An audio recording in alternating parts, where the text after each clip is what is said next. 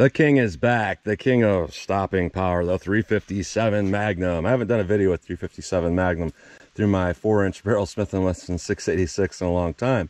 So we're going to test some Sig Sauer V-Crown 125 grain jacketed hollow point. This stuff is rated at 1450 feet per second, 593 foot-pounds energy. That's real typical for your typical 357 Magnum. And to compare to that, I'm going to compare to some Sig Sauer Elite Defense with our 9mm. Both of these are V-Crowns, and this happens to just be standard pressure, and that's all that Sig offers in ammo like this, the standard pressure.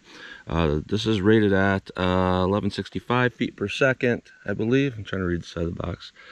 And that's actually a pretty stout ammo for what it is. The only time I've ever tested that was through my 3-inch Diamondback DB9. I was getting almost rated velocity out of that. It felt very stout, so I've been curious for a long time. If I test it in something like a larger gun, what would we get there? So Smith & Wesson 686 4-inch barrel, and then we have our Smith & Wesson M&P 9 with our 5-inch barrel. You get about the same amount of bullet travel overall. So 124 grain versus 125 grain. We'll see how those compare. So I'm going to go through the chronograph, see what kind of velocity and accuracy I get at the same time, and then I'm going to do my 10% clear ballistic test.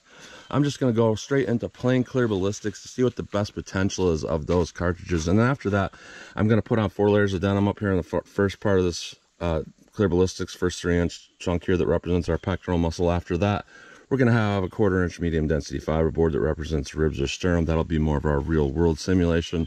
Then I'm going to shoot up my steel, see what kind of practical shootability and accuracy I can get with those. So let's get started with this test. All right, first up we have our 9mm rated at 1165 feet per second. Let's see if we get on my 5-inch barrel here. I'm about 5 yards from the target, 4 yards from the chronograph.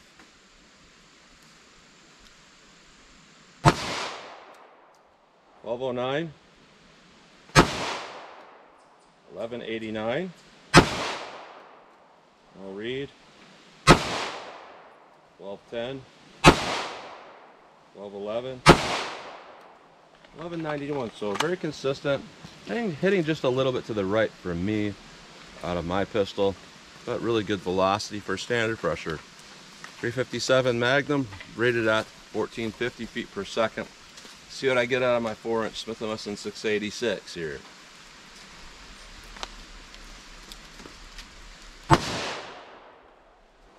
I'll read.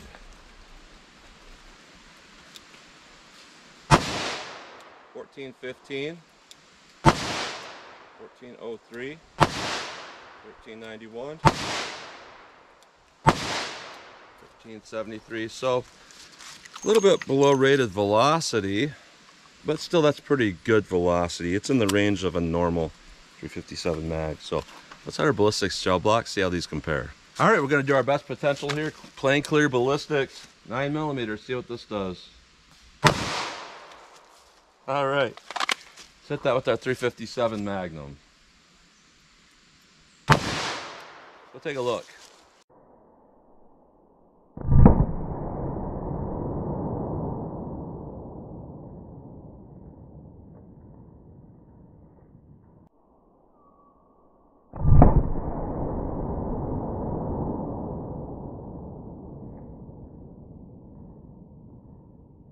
All right, so I'm going to be honest here. Both did really good here. You know, I'm skeptical of 9mm a lot of the times because the way it expands often is that it goes in a good amount of distance and then it starts expanding, kind of parachuting out. So in gel, it often looks fantastic with the bullet. And what I've noticed with rounds that have quote-unquote higher stopping power, it seems like the bullets are expanding right away. And what I'm seeing with this 9mm is the bullet expanding right away. Huge amount of energy dump, nearly as good as that 357 Magnum. And generally that will indicate that you're going to have higher quote-unquote stopping power. So we have a lot of tearing and ripping right here, right away. And we penetrated to 17 inches. We definitely have some good expansion. Our 357 mag did kind of the same thing, a little bit more energy dump, and then a little tiny bit more up here, and definitely a little more damage when it came to rest. Right at, I mean, we're right there at 18 inches, 18 and a half, something like that. So both of these are are doing quite well. So let's put on our denim and our MDF and see how they compare that way. All right, 4 layers of denim, which can clog a hollow point and reduce its expansion, maybe cause over-penetration. Our MDF can kind of cause that too. So let's see what we get here with our 9mm. 4 layers of denim, 1/4 inch MDF.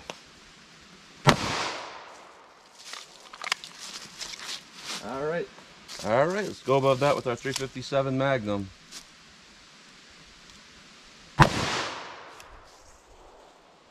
Let's go take a look.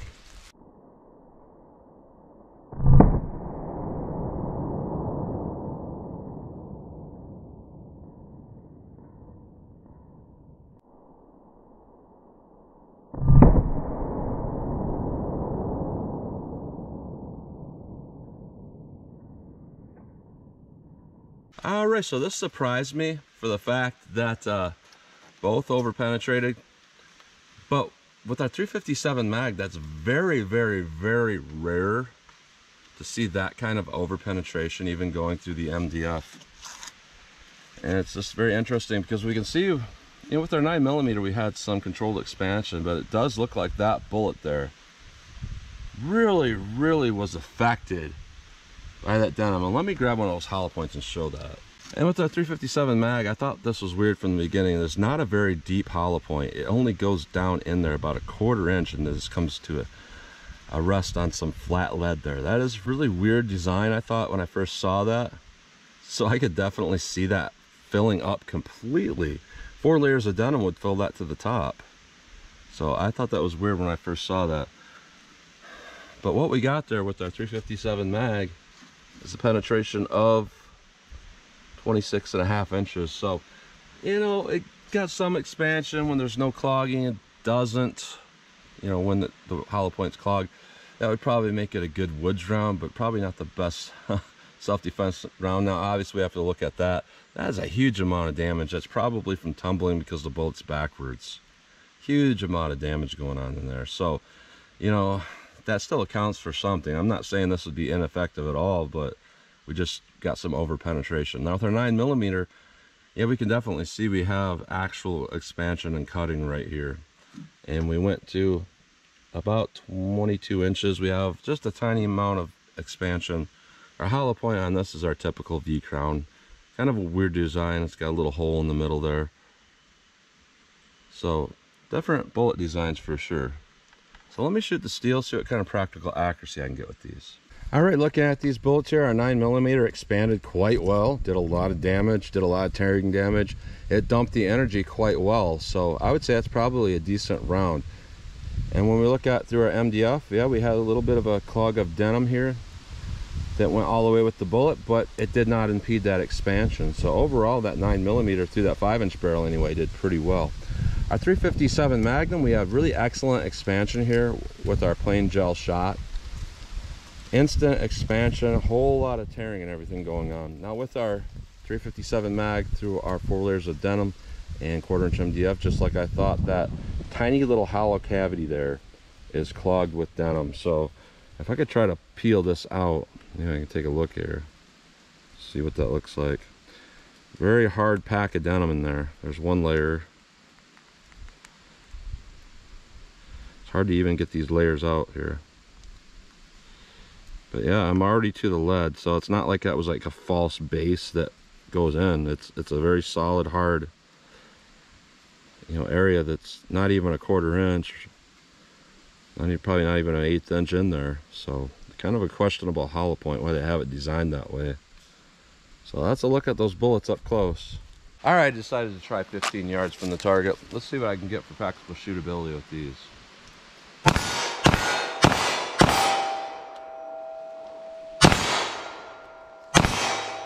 All right, so those are kind of stout, honestly, for being a standard pressure. Let's see what our 357 does.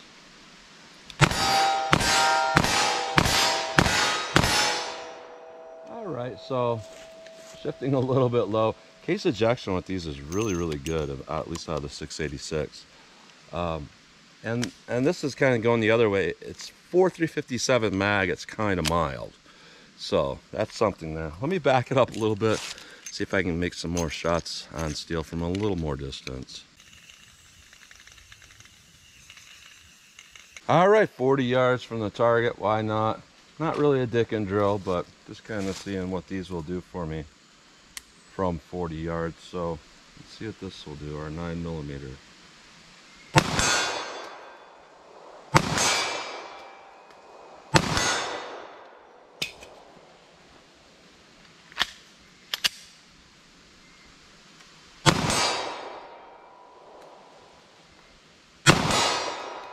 All right, so I'm going to say our 9mm is pretty good. Let me go for a headshot. I'll probably miss it, but why not?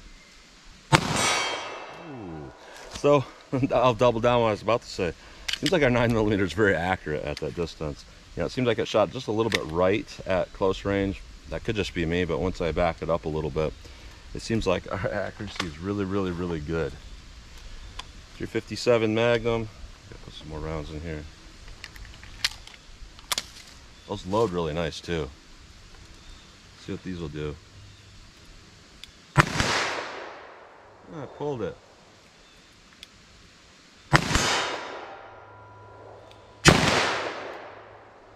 For some reason these are shooting a little bit off from where I'm aiming, obviously, because it's just that should have been an impact. Let me aim a little bit high. They were impacting low at close range.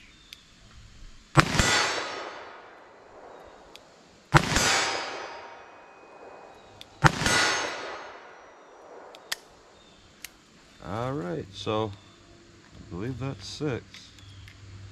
Yep. Case ejection. That's one thing that impressed me about this is case ejection and loading was really easy. When I put that loader on there, barely touched it, and they just dropped in with no friction whatsoever. So the fact that they're not up there to the rated velocity, that's kind of what makes them like that, because the cases aren't not expanding. I would have rather them have that velocity though, because it seems like that really did affect its terminal ballistics, because you know, it is extraordinarily rare. In fact, I don't know if I've ever seen it before, where I've had a failed expansion on a 357 Magnum hollow point bullet moving at 1400 feet per second. I don't think I've ever seen that before until today. But when you look at that bullet design, it's obvious why. It's not really even a hollow cavity, so once that fills with denim, this doesn't matter what you do, there's not enough pressure on kind of the lips of that hollow point opening for it to ever get expansion. So I could see how that could be a thing. The only way somebody could get around that is if it was like maybe it was such a soft lead that it would mushroom regardless, but they didn't do that. Now with our 9mm here, it's kind of interesting here. I would say for a standard pressure, it's very, very good. It's one of the better standard pressures that I've seen. Plain gel did excellent. Through our MDF and denim did quite excellent too.